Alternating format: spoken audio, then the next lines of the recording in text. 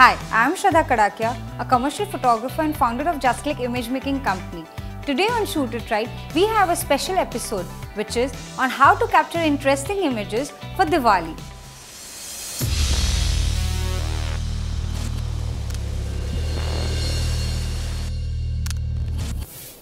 Diwali, the festival of light, brings in a wide range of opportunities for photographers. You can shoot macro, shoot long exposure, shoot candid and much more. However, one needs right technique to make good shots considering the conditions and demanding and even dangerous during the festive season. Here are some of my recommendations to come back home this Diwali with a memory card full of beautiful photographs.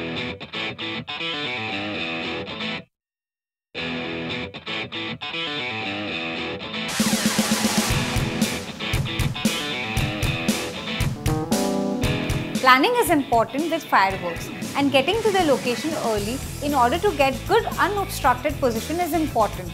Think about what is in the foreground and background of your shots and make sure you won't have people's head popping up into your shots. Set the camera on self-timer while taking long exposure shots of fireworks. Make sure your camera is mounted on the tripod to prevent any camera shake. You need to have sturdy tripod. Not the most expensive, a cheap one will do too, depending on your camera and your lens. The tripod must be reasonably weighted. Tripod will come useful during low light conditions and in case of long exposure shots of fireworks.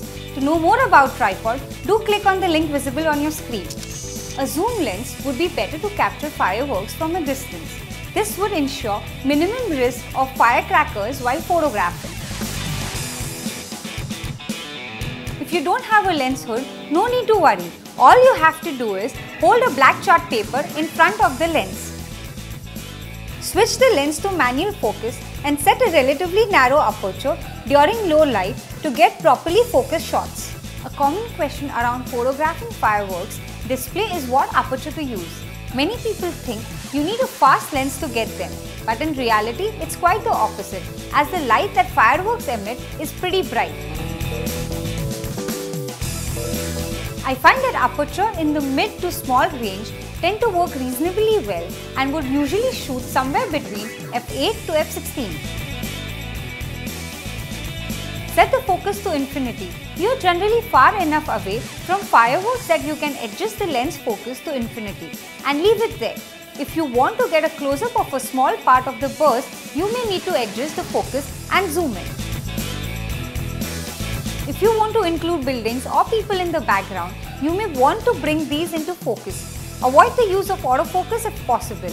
As already noted, most cameras have difficulty adjusting focus in low light conditions.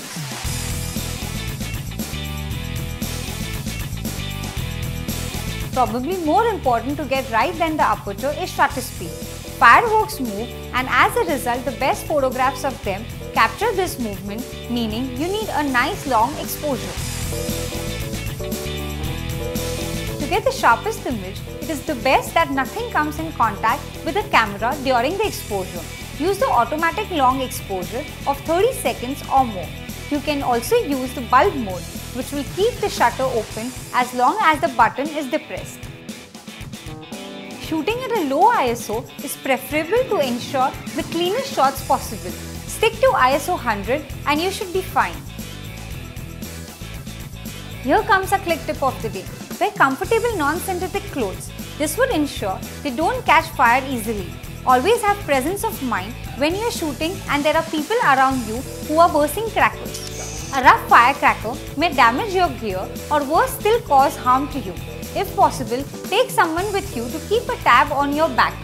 And also have a bottle of water or two handy and a basic first aid kit in case of emergency.